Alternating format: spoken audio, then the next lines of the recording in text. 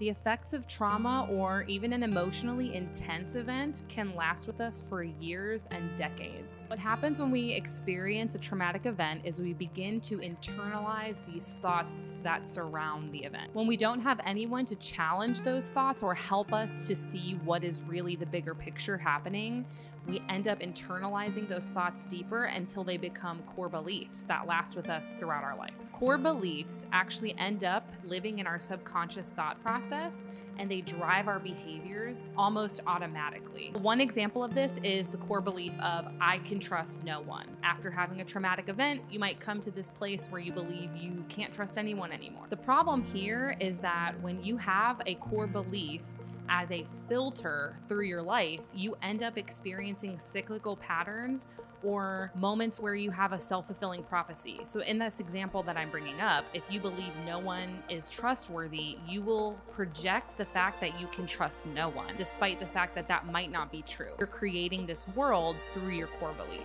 And this can end up creating relationship patterns that destroy the chance of ever having a successful relationship. We really have to become conscious to our thoughts and challenge these core beliefs. This is truly the first step in creating authentic connections and lasting relationships.